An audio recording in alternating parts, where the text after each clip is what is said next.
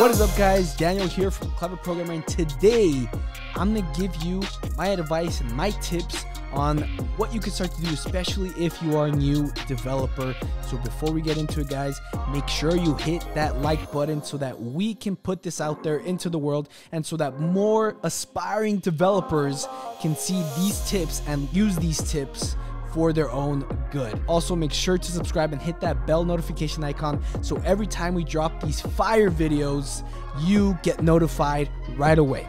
Now, if you are serious about making money as a developer, we do have a link below where you can go ahead and click. It's a free training where Nas will teach how he was able to make $300,000 in 3 years as a software developer, and how you can too. Now let's jump into it. Number one, don't do it for the money. Now, here is something that's super controversial because very often you hear people saying like, hey, you should become an engineer or a software developer because they get paid really well. But let me tell you something, people that come into this industry because they're trying to do it for the money, they're trying to do it for the recognition, the prestige, end up burning out and don't successfully become software engineers, because in reality, it's not something that's super easy and simple. It's hard, it's complicated, it's challenging. So for you to push through those things, you have to make sure you actually enjoy it and you're very passionate about it. So if you are doing it for the money, let me tell you, you're watching the wrong video.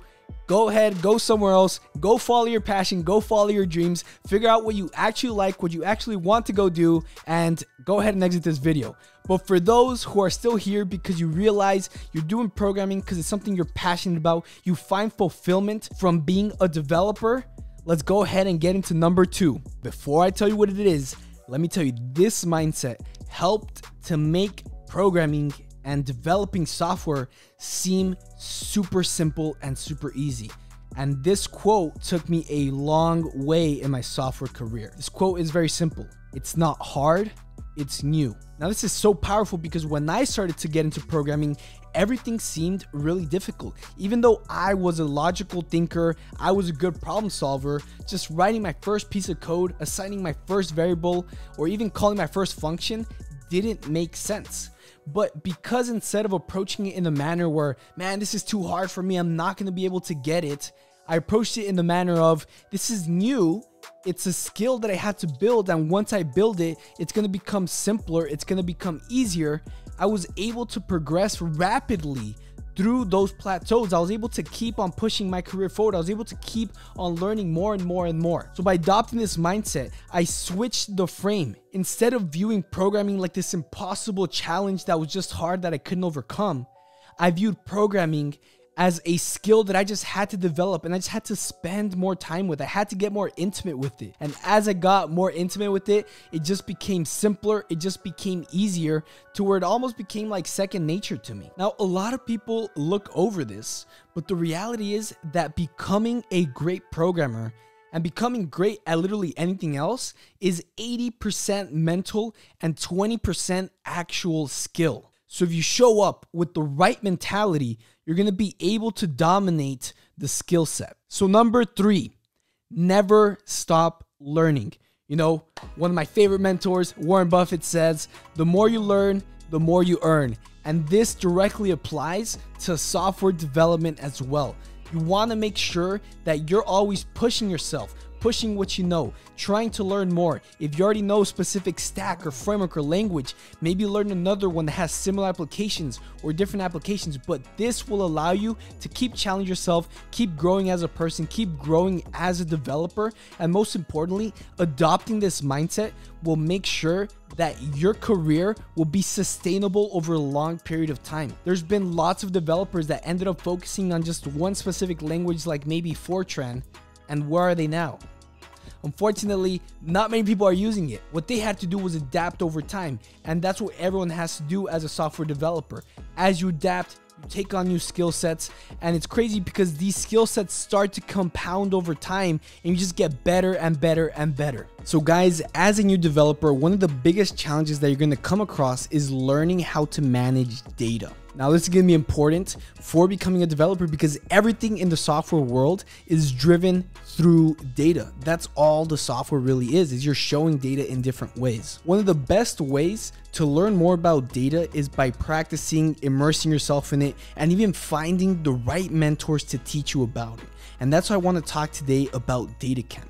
DataCamp is an online platform that has over 300 classes that will teach you everything you need to learn about data, whether it's SQL, Python, and much more languages and tools that you're gonna need. Now in DataCamp, you're gonna have the right tools to become an absolute expert because they're gonna guide you through their courses and their teachings. And here's the great thing. It's also mobile friendly. So it doesn't matter if you're trying to learn while you're walking your dog, using the restroom, whatever it is, you could do it from the web or from your phone. And it gets even better because very often we might be running around because of life. This is something that you could do on your own schedule. So it doesn't matter if you work in the mornings, in the evenings, if you don't work at all, if you're in school, whatever your situation may be, you can find the time to learn through these courses, learn all the things you need to learn about data so you could become an absolute professional.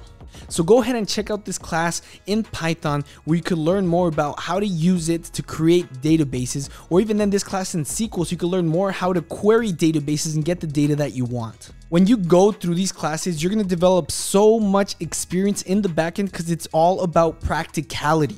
So if you want to become professional and super good with data and the backend, go ahead, click the link below and check out DataCamp, where it's only going to cost you $25 a month. And the amazing thing is, these are skills you can develop that will pay back in dividends. Because if you're able to become a professional, you're able to land a job, you're going to learn data so well that you'll be able to make so much money that $25 a month will be piece of cake.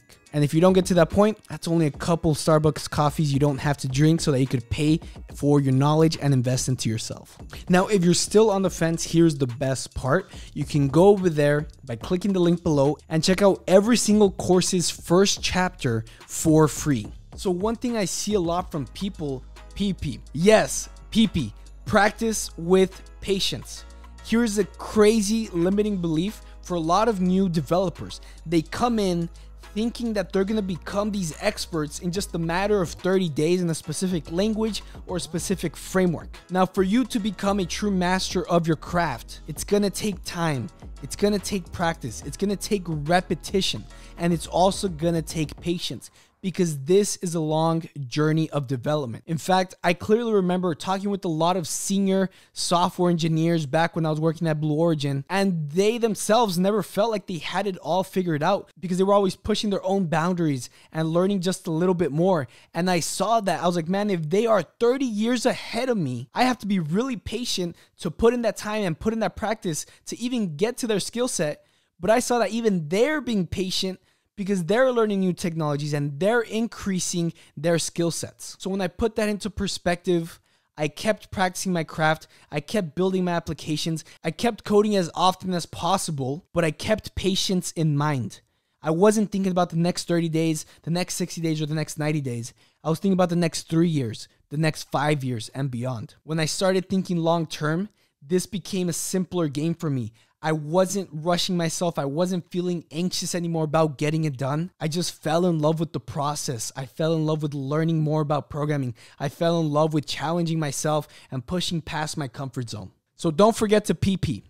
Number 5, get a mentor. Now guys, one of the most valuable, precious resources that both I and you and everyone else have is one specific thing: time. If I could get all my time back, that would be the most amazing thing ever. This is the most precious resource on this planet because it's something that we're never going to be able to get back until someone creates a time machine. But until then, we're never going to be able to get our time back. So we want to make sure we're using our time properly. And that's the exact reason why I'm creating this video for you, especially if you're a new developer, because I want you to take what I'm saying here. And this is 3 years of me being in the field, 3 years of me learning. And these are the things that I wish I knew 3 years ago and even further back, so that I could be even further ahead than where I'm at right now. So with all that I'm saying is, if you get a mentor, you're going to save yourself time, Because when you have your mentor, you're going to learn what sucks and what's good. You're going to learn what's a waste of time and what's not waste of time. You're going to learn the things that you have to do to hit your specific goals. And the mentor speeds up that process. We've all heard that it takes 10,000 hours to become an expert. And your mentor has probably put in those 10,000 hours plus more, maybe up to 50 and 100,000 hours of work on the craft. Imagine if you had access to that. Imagine if all you had to do was ask questions and they could give you the answers and they could guide you down the right path, step by step. And that's exactly what we offer with the Clever Programmer Full Stack Mastery Bootcamp. We take you from a complete beginner knowing nothing about code to becoming a full stack JavaScript developer and beyond, because we will help you with finding your first job as a full stack JavaScript developer. When you have the right accountability, when you have the right coaches on your side, when you have the step-by-step system literally holding you by the hand, taking you to becoming a full stack JavaScript developer with the right mentorship, do you think you would fail? The answer is probably not, unless you don't put in the work. So if you're serious about becoming a full stack JavaScript developer and you want that mentorship, click the link below and check out the free training that we have for you, where Nas teaches you how he made $300,000 as a full stack JavaScript developer in 3 years. Watch the training. If you get any value from that, you could go ahead and apply to our program, Full Stack Mastery. And if it's a good fit, we'll be reaching out to you to see how we can help you hit your goals of becoming a six-figure software developer. So all this to say, time is super important, and mentors are the life hack to being able to buy yourself that time back. So in reality, mentors are the time machine. So guys, that is the advice that I would give myself 3 years ago when I was applying to jobs and I was able to get offers from Google, Microsoft, and Blue Origin, and started my career as a software developer. And I hope that you found value from this advice. If you did find value, make sure to hit that thumbs up button, hit the like button, and allow us to share our message with the world. This will give the YouTube algorithm more juice to push this content out to more people and give more value to the world. Also, make sure to subscribe and hit that notification bell icon so that you could get these fire videos that we're dropping the second they drop. All right, guys, that is it for this one. Go out there, implement that advice, get in the right mindset, and become the full stack developer you wish to become. This is Coach Daniel signing out. Peace.